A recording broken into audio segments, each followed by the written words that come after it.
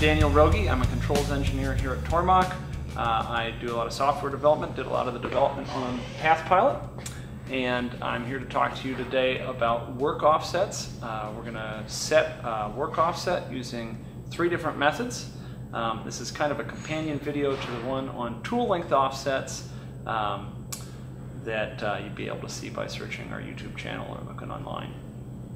So in the tool length offset video, we talked about ways to measure a tool length. That would be the tip of the tool to the shoulder of the tool holder. And we measured 3 tools off using the electronic height gauge, using the machine tool itself, and then lastly using the electronic tool setter. Here in this work offsets video, we're going to do 3 ways to touch off work offsets. The simplest one is going to be just using a tool that we've already measured just to touch off the part with, in conjunction with using a Wiggler Edge Finder. So this little guy, Wiggler Edge Finder, real common, inexpensive tool you can use to set XY offsets. Then we are going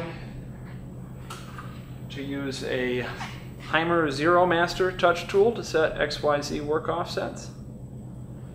And lastly,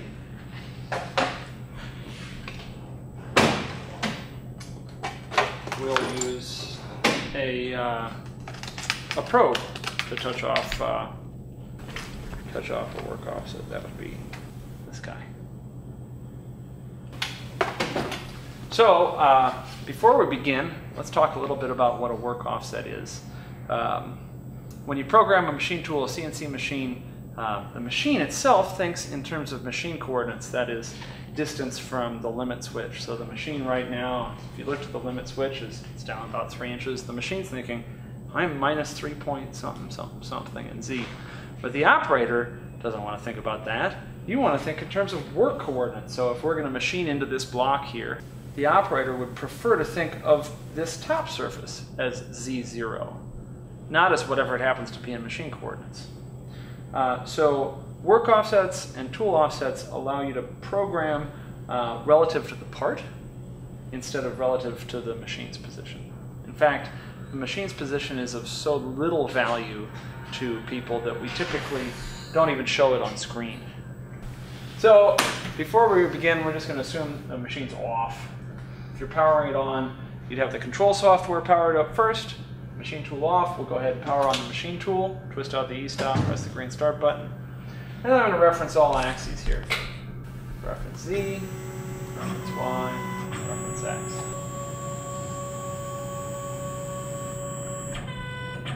If I go ahead and zero out all these DROs when it's sitting at this position, that's basically saying no work offset.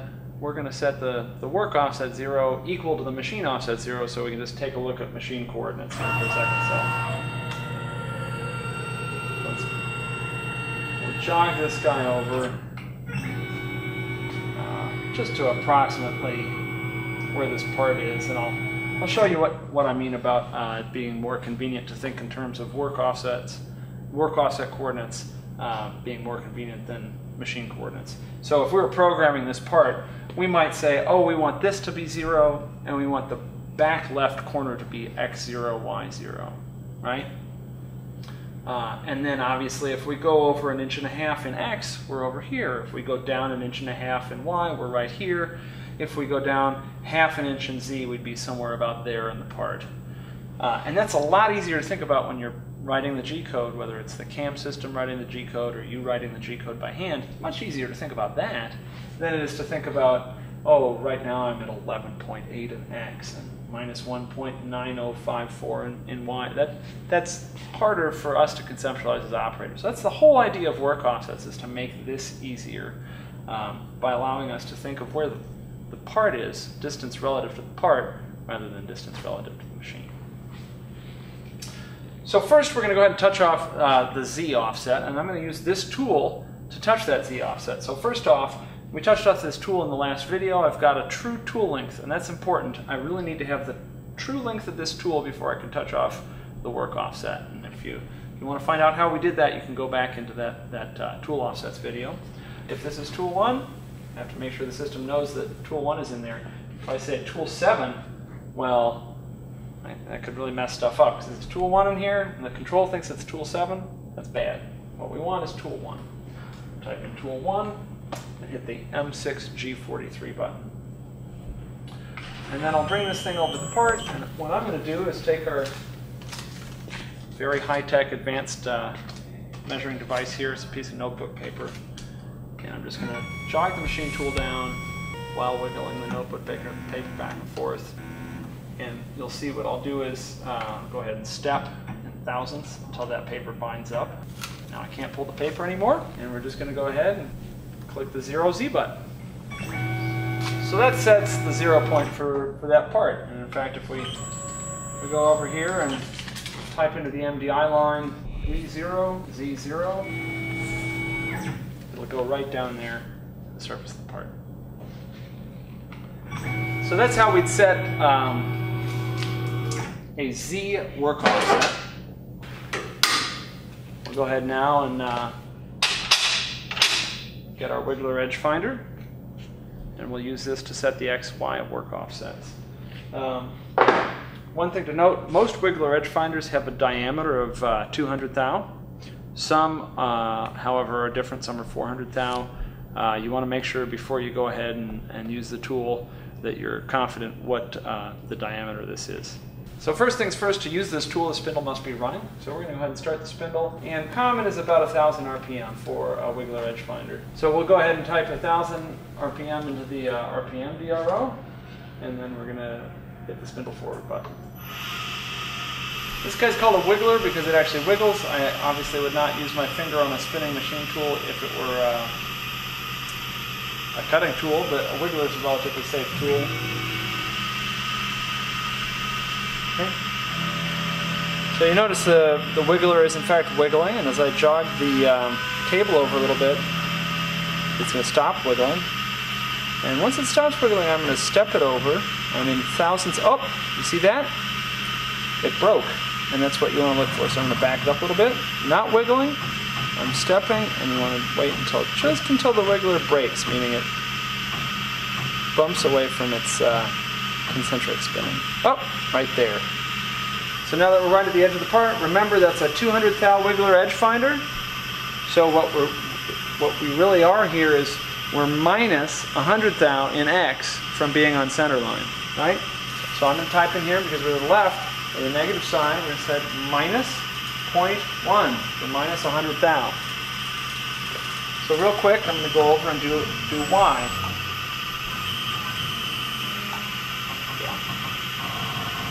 So there we are before the break. Just bring it in, and we know that we're 100 thou above the part, so I'm going to type in positive 100 thou. I'm going to go ahead and stop the spindle. So we're going to check our work by going to the corner of the part where we set the 0 points, and I'm going to check by typing in G0 for rapid move, X0, Y0. You notice there we are, centered over the corner of the part.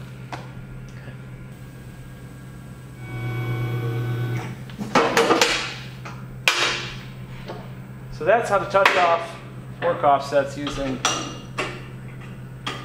a tool and a wiggler. Now we're going to cover it with the Haimer 3D sensor.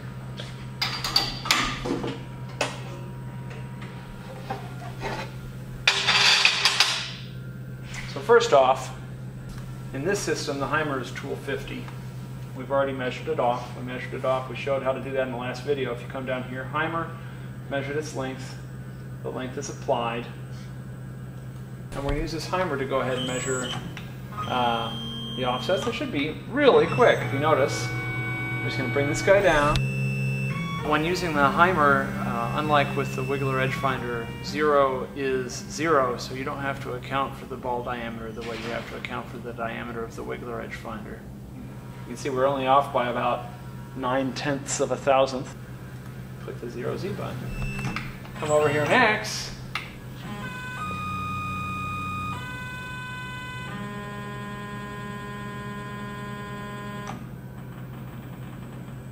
Little 0x. You notice we were off by about 1,000th of an inch there in X.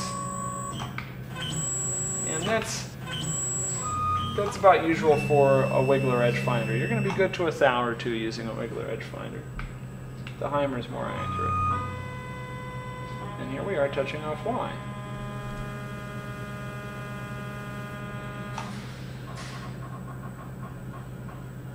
Y 2/10.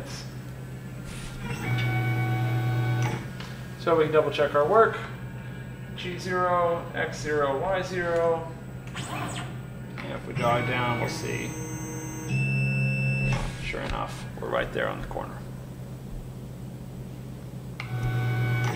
Okay, now last, we'll find a work offset using the probe. So we just showed touching your X, Y, and Z zeros off with just an end mill and a wiggler edge finder, and then we showed the Haimer Zero Master, and now we're going to show using the touch probe. It's a little bit of setup that we have to do before we can use the touch probe to find zeros, and I'm about to walk you through that right now. So first, over on the settings screen, we need to tell it whether we've got a passive probe or a digitizing probe. And then we're also going to go over on the probe screen to the setup tab. Now if you have not used your probe before, you need to tell it what the diameter of the stylus is, and you need to tell it the probe length. So we've got a little method here of setting a reference height and then moving and setting the probe length, and that'll allow you to measure a very accurate probe height, because the probe is not something that's easy to measure, say, with the granite block and the electronic height gauge. So we're going to actually use the machine to measure the probe length here. And these instructions, you can read them on the screen. They're very similar to the reference surface setting that we did in the tool offsets video. So first thing I'm going to do is just remove the collet here from the spindle. You can see the collet, when there's no tool in it, it does protrude a little bit from the spindle nose. I'm going to go ahead and take it out. If you have a power drawbar, you don't have to take the collet out. You can just press the lock button and lock it in the up position with no tool in there, and it'll suck up into the spindle nose. And then, just like the previous video, I'll go ahead and use a 1, 2, 3 block as a reference surface here. You can see in the photograph or little pictogram here, we're using a scale, but you could use really anything. So to jog down below the level of the 1, 2, 3 block, and then I'm slowly going to jog back up. Now I can slide the thing.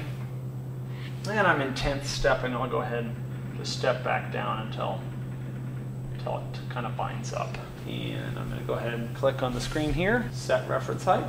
Oh, and it warns me, tool 0 must be the active tool. Right, because look, tool 50 is the active tool that was left over from the Haimer.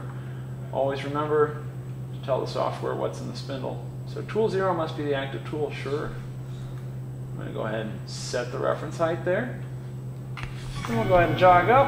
I'll put the tool in the spindle. We need to put the collet back as well.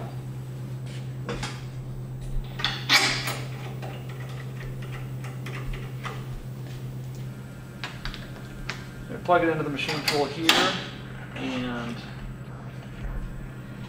go ahead and go to the spindle. A couple of notes. If you're using this tool, or really anything you don't want to spin while it's in the spindle, it's not a bad idea to turn the spindle lockout off, just so you don't forget.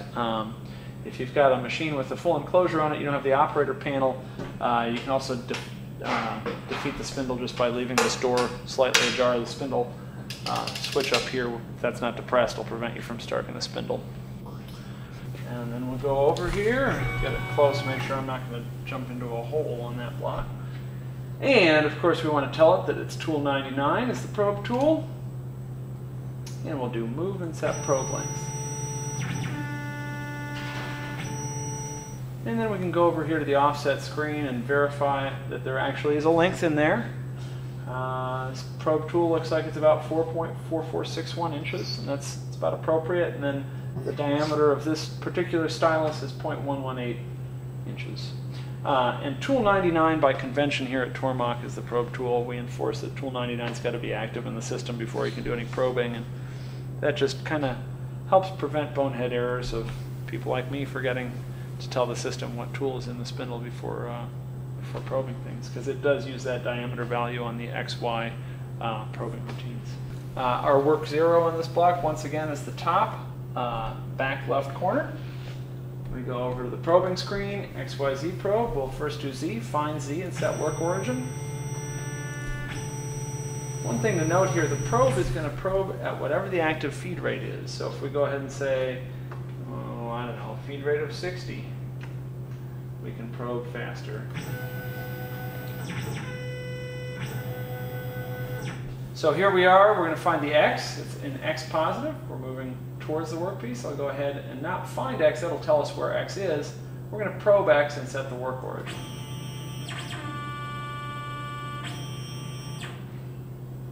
And then I'll go ahead and we're going to probe Y minus and set the work origin.